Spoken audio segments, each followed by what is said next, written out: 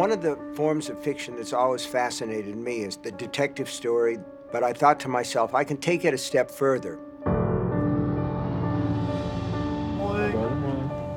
Background and back. Just a single, man. Come and see me. In the book, you start by evoking our real world. And in the TV series, you've got Richard Price captaining this ship. You couldn't ask for a better adapter. Well, when I first started reading it, it felt like a policier to me, a criminal procedural. I love this stuff. Terrence Maitland, I'm arresting you for the murder of Frankie Peterson. For the what? Then you introduce the element of the supernatural. Is that or is that not Terry Maitland? On the same day, roughly the same time, 70 miles away.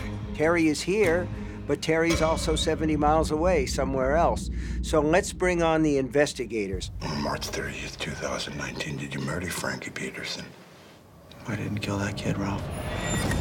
Detective Ralph Anderson is a good, upstanding guy who's faced with a situation which is way outside his scope.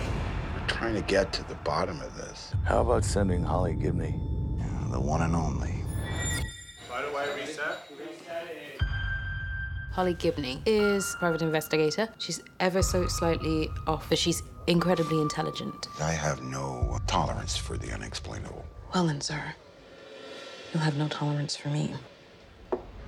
She's pre-inclined to believe the unbelievable, and she is matched up with a seasoned detective who believes in science. Expand your sense of what reality might entail.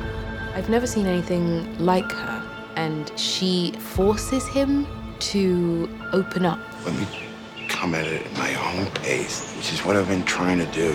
Try harder.